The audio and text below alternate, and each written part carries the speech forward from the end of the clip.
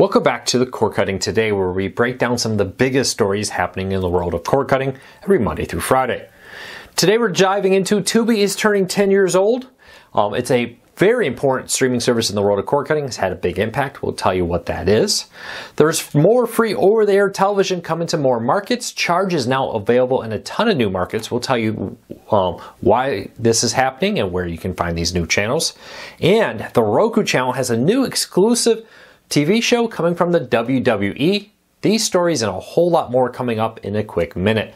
First though, if you like what we do here, do me a favor, hit that subscribe button, hit that thumbs up, let YouTube know you enjoy what we do here so YouTube can recommend our videos to more people, helping us grow. If you want to learn more about any of the stories I'm about to talk about, check out the show notes down below, and in the first pinned comment, I'll put a link to each story there so you can read them for yourself and come up with your own opinions. With that said, let's dive into it.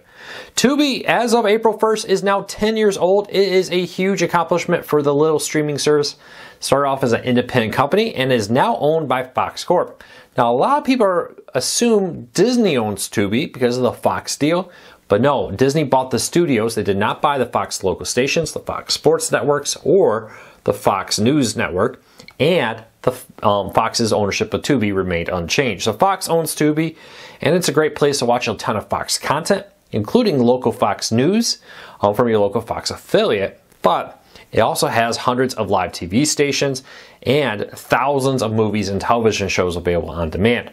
It launched one day after Pluto TV did. We talked earlier about how Pluto TV turned 10 years old over the last weekend. Now it's Tubi's turn. Part of the maturing of cord cutting. And it feels like these services just launched, but it's hard to believe it's been 10 years now since these services launched, and 10 years since Cord Cards News launched. It's very interesting to see how everything kind of is all maturing about the same time. I want to hear from you. Do you use any of these free ad-supported services? Not just Tubi, Pluto TV, or more. These free ad-supported services are very popular, Freevee, the Roku channel, and others, and it's really helped cord cutting grow and move forward. Increasingly, I'm hearing from cord cutters that are cutting back on paid services and helping supplement their cord cutting by using these free ad-supported streaming services. So leave me a comment, let me know, do you do that? How important is it to your cord cutting journey? And how often do you use them? That's my question of the day. All right, Charge, which is owned by Sinclair, is a action movie television station out there. Well, they've struck a new deal with ABC to bring Charge network to more than 100 markets coming this fall. So this fall, Charge will be in more than 100 markets on the ABC-owned television stations Diginet. So these are those smaller stations like the 3.2, 3.3, for example, station numbers that you will see if you use an antenna. Now Charge is going to be coming in more and more of these.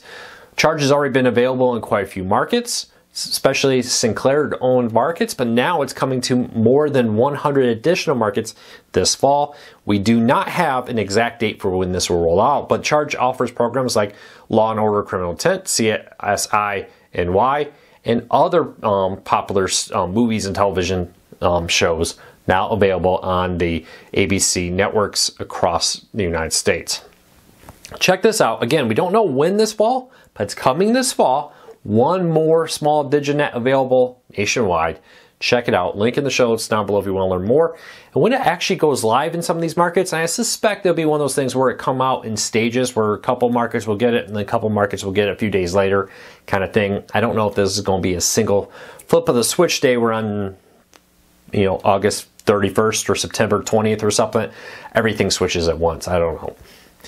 All right, the Roku channel and WWE teamed up for a new docu-series. Now, they announced this a few months ago, but it is now live on the Roku channel. This new documentary series will follow a group of men and women competing to earn a spot to become a WWE superstar. This will follow beginning WWE stars who want to work their way up and become a superstar, earn their spots in the WWE franchises there. It's a really cool documentary. Check it out. It's now available on the Roku channel. If you're looking for what's new this week, tons of content's coming out. It's the start of April, so it makes this week particularly busy of new programs. We have a breakdown of many of the most popular streaming services, including Disney+, Netflix, and others, all with what's new this week. go over to cordcuttersnews.com. Check out the home screen there because there's so much out there with what's happening with that. All right, a little bit of a slow news day, April 1st. I often joke that news, when it's April 1st, people avoid news stations and news networks as they're sick of the fake news kind of stories out there that people create to be humorous that just upsets people. But a lot of little news stories out there. A few other things to keep an eye on. Warner Bros. Discovery had several board members resign recently after the DOJ is launching an investigation. These board members also own a significant portion of Warner Bros. Disney stock, and they're looking to see if those investors and board members violate any of the rules. Now, seems like for some of this, it's kind of an issue of, well, when they owned a little bit of Warner Bros. Discovery and they owned a little bit of Discovery, and when the merger happened, maybe they went over the minimum or maximum amount there. We'll have to see. These are people you probably never heard of. They don't hold significant positions in Warner Bros. Discovery leadership, though they do sit on the board, which has a pretty potent power there. But they're not like the president of the board or the vice president of the board or chairman of the board, wherever they may call themselves there, or chairwoman, or I don't know, whatever they may call themselves. You're going to see a lot about this story. I don't think this is a big deal. These kind of investigations are pretty common in publicly traded companies. There's certain rules you have to abide by if you're on the board, how much you can own, what you can do, and the like. And this may be one of those things where no particular malice was meant, but that they may have, because of the merger of the two companies, gone over a limit that they didn't really think about or realize when they were welcomed on the board and all their numbers were checked then. But Warner Bros. Discovery is going to be under investigation for this. Look for a lot of people to try and make this into a bigger thing than it is. These things are normal. This is a pretty small thing. Even if they broke the rules, minor slap on the wrist thing. And it's more about those individual board members and I think about the company. So I wouldn't read too much into that. So keep that in mind. All right, let's dive into the question of the day. I get questions all the time, and we try to answer them here on Cord Cutting Today. If you have a question you would like me to answer, leave me a comment. Start off with something like a question for Luke, so I know it's something you want me to answer here. Now, one of the big comments I've been getting recently is, I am, from Canada, UK, Australia. Hello to our big viewers there. I know Canada is one of our biggest. Australia and United Kingdom are also some of our biggest places people watch. If you're from anywhere there, leave me a comment. Let me know. But how come like Disney Plus or Netflix and the like have different catalogs of content? Even though it's a Disney Plus owned show or a Paramount owned show, when Paramount's rolling out, or Max as it's rolling out, how come their catalogs are different in different countries, even though it's all owned by the parent company of that service? Well, the truth is they don't. Some of that content you think would be owned by Paramount or Warner Bros. Discovery or Disney, it's actually just licensed. Sometimes it's international content they license to stream in the United States under their own name. For example, when for a long time, a lot of the Paramount Plus Star Trek content streamed on other streaming services in the UK, Europe, and all around the world.